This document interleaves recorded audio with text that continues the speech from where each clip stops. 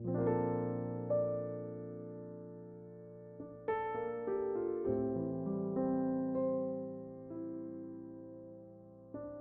Paul, Silas, and Timothy. To the church in Thessalonica, the people of God our Father, and of the Lord Jesus Christ. I pray that God our Father, and the Lord Jesus Christ will be kind to you and will bless you with peace. My dear friends, we always have good reason to thank God for you, because your faith in God and your love for each other keep growing all the time.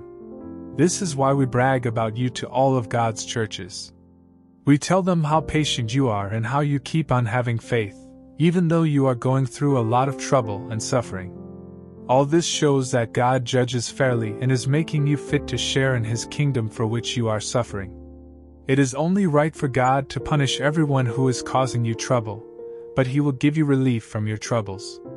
God will do the same for us, when the Lord Jesus comes from heaven with His powerful angels and with a flaming fire. Our Lord Jesus will punish anyone who doesn't know God and won't obey His message. Their punishment will be eternal destruction, and they will be kept far from the presence of our Lord and His glorious strength. This will happen on the day when the Lord returns to be praised and honored by all who have faith in Him and belong to Him. This includes you, because you believed what we said. God chose you, and we keep praying that God will make you worthy of being His people. We pray for God's power to help you do all the good things you hope to do and your faith makes you want to do. Then, because of the undeserved grace of God and our Lord Jesus Christ, you will bring honor to the name of our Lord Jesus, and He will bring honor to you. When our Lord Jesus returns, we will be gathered up to meet Him. So I ask you, my friends, not to be easily upset or disturbed by people who claim the Lord has already come. They may say they heard this directly from the Holy Spirit, or from someone else, or even that they read it in one of our letters. But don't be fooled.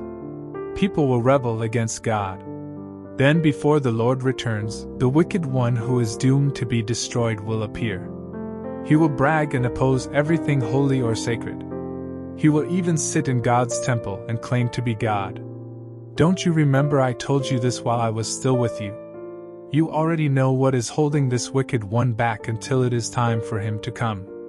His mysterious power is already at work, but someone is holding him back. And the wicked one won't appear until this someone is out of the way. Then he will appear, but the Lord Jesus will kill him simply by breathing on him. He will be completely destroyed by the Lord's glorious return.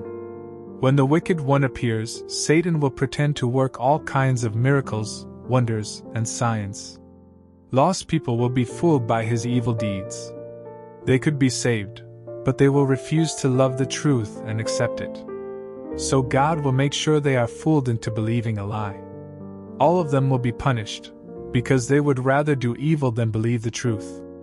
My friends, the Lord loves you, and it is only natural for us to thank God for you. God chose you to be the first ones to be saved. His Spirit made you holy, and you put your faith in the truth. God used our preaching as His way of inviting you to share in the glory of our Lord Jesus Christ. My friends, this is why you must remain faithful and follow closely what we taught you in person and by our letters. God our Father loves us. He treats us with undeserved grace and has given us eternal comfort and a wonderful hope. We pray that our Lord Jesus Christ and God our Father will encourage you and help you always to do and say the right thing. Finally, our friends, please pray for us. This will help the message about the Lord to spread quickly, and others will respect it, just as you do. Pray that we may be kept safe from worthless and evil people. After all, not everyone has faith. But the Lord can be trusted to make you strong and protect you from harm. He has made us sure that you are obeying what we taught you and that you will keep on obeying. I pray that the Lord will guide you to be as loving as God and as patient as Christ. My dear friends, in the name of the Lord Jesus, I beg you not to have anything to do with any of your people who loaf around and refuse to obey the instructions we gave you. You surely know that you should follow our example. We didn't waste our time loafing, and we didn't accept food from anyone without paying for it. We didn't want to be a burden to any of you, so night and day we worked as hard as we could.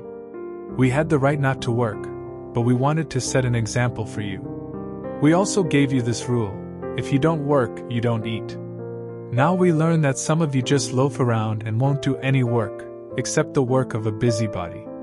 So, for the sake of our Lord Jesus Christ, we ask and beg these people to settle down and start working for a living. Dear friends, you must never become tired of doing right. Be on your guard against any followers who refuse to obey what we have written in this letter. Put them to shame by not having anything to do with them. Don't consider them your enemies. Instead, speak kindly to them as you would to any other follower. I pray that the Lord, who gives peace, will always bless you with peace. May the Lord be with all of you.